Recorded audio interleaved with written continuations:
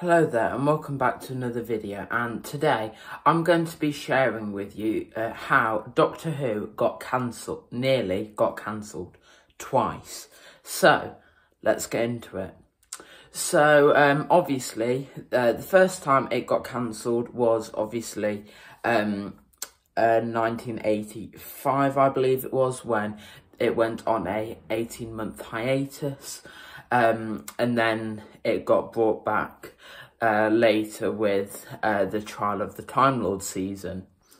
Then obviously there was the big cancellation in 1989, but then it got brought back kind of as the TV movie. Then finally Russell T Davies brought it back in 2005.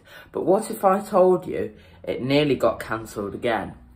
So, when at the National Television Awards, which for those of you who don't know is this massive awards ceremony where basically like the Oscars but for British television.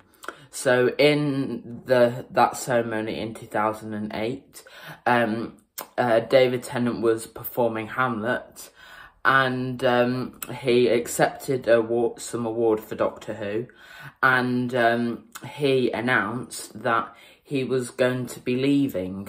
And I didn't watch this live, so I can't remember what my reaction was for it. But the BBC higher-ups were considering of cancelling Doctor Who. So there would have been this massive showdown with the Master, but instead of him regenerating at the end, he would have sacrificed himself for the Earth, and then the show would have ended there. And that was because David Tennant was so recognised by the general public, so popular, such a great Doctor, which he still is today, that no one could follow in his footsteps. So it took Stephen Moffat's persuasion and saying, you'll want to keep this going. This is still going to be a great show for people to sit down and watch.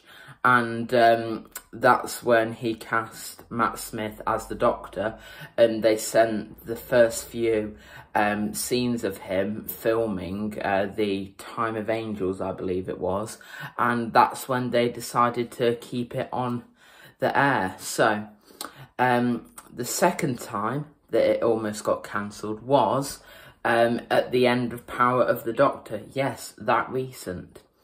So at the end of Power of the Doctor, you have Jodie Whittaker bursting into all the regeneration energy and the camera pulling back when she's on that cliff thing. And it says in the script, which has only just been released online, that it fades to black at that scene, and the titles come on.